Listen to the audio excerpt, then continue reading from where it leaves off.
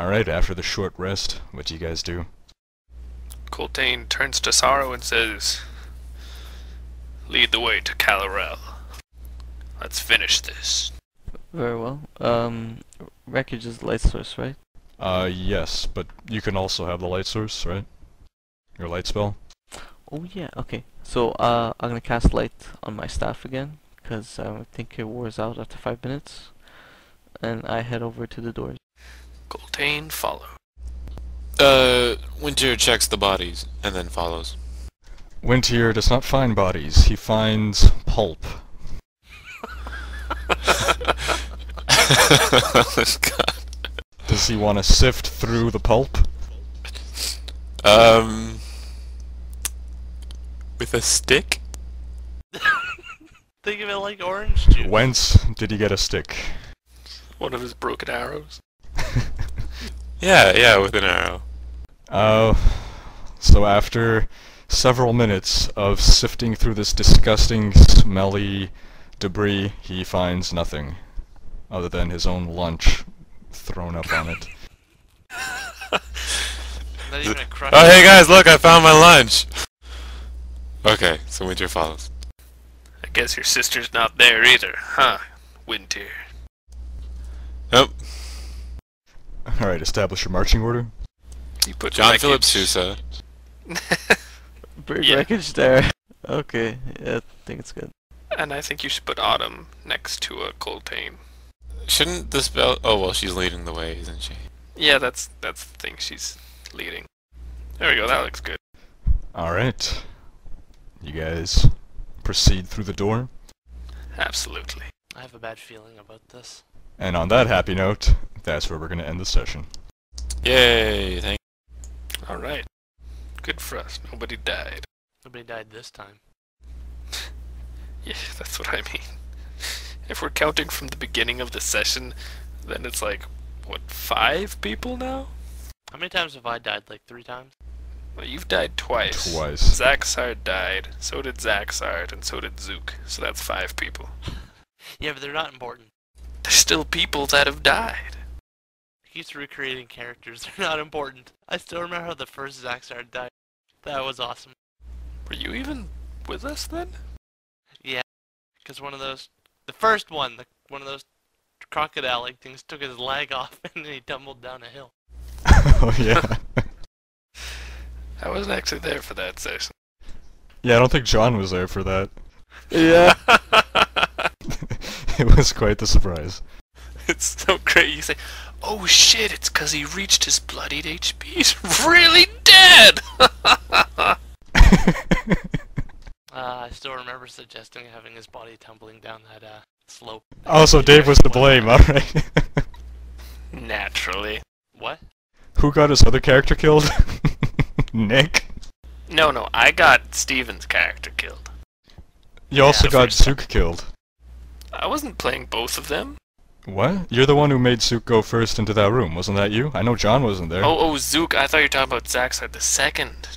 No. Yeah. You can blame me for killing Zook, I guess, but that's unfair. The stupid traps. It's ridiculous that nobody on the outside can do anything to help. I hope you're right about the next campaign being better. That's what I hear. I haven't done a lot of research into it, but I mean, it's pretty tough to go downhill from here. Yeah, that's why I'm just like, okay, let's just rush to the ending. Rush to the ending. Let's go. Let's just find Kalarel. Let's kill him. And I get horribly raped. Quite possibly. But I wanna find my cousin. Too bad. We'll find her afterward. Wait. I know how we can help him find her. Somebody kill him. Yeah, I was about to say, you want to kill him, don't you? Can you just stab him in the back after he helps us kill Kalarel? Of course. You know, Take it's my like, yay, bow of victory! thunder. Well, I'll take the bow of thunder since I take all the magic Just items. stand in front of him so I'm flanking. It's true. Coltane goes up to shake Wint'yr's hand, kicks him in the balls, stabs him in the face. Oh wait, you don't Squeeze take that all though. of them. You Flanking! You let Wreckage have the armor, because you couldn't use it, or you didn't want to use it. You let them have hand-me-downs. Oh yeah, it's because it was hide armor. I believe in what the dwarven smith says. The Dwarven Blacksmith is a really well-received character. By the Very YouTube angry. audience, that is to say. How fact, do they I- feel about our individual characters? I don't believe... Wait, I was about to say I don't believe they gave a complete dissertation, but I seem to recall someone giving a complete dissertation on something at some point. Or maybe it was just on the Dwarven Blacksmith, a character analysis. I think I recall discussing this with you guys. Maybe. I think Doug's the one who even called it a character analysis. Is that true, Doug? Curious about Does how they that feel ring a about bell? it. Probably. It's a word I would use. It's a Term. My vocabulary sucks. Anyway, I don't recall them really saying anything about your characters or other characters in general. I'm seeing a disturbing trend of John's characters coming in, kicking a lot of ass, and then dying. That's good for That's us. all we need them for is kicking ass. It's true, it They works do for the- you guys. If they do the work and we survive and become the heroes, that's pretty good. Also, as lecherous as I tried to make Coltane once, I don't think he's got anything on my other character who has an appreciation for mutilated corpses. Oh, he and Wreckage would get along so well. Wreckage has a paste fetish. You mean pulp, right? What's the difference? That's true. I can only imagine what orange juice does to him. So what are your thoughts on Kalarel? I love how John describes him as an incompetent fool, because it works wonderfully with us. Yeah, because we're not that competent. Exactly. Other than that, I wasn't paying attention to what they were going on about him. Who's Kalarel?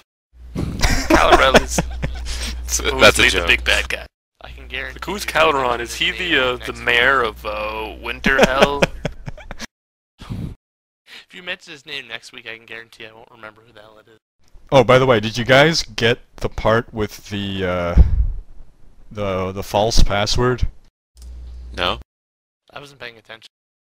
Well, I heard it mentioned, but I assumed it was something I had nothing to do with. That is true, Doug.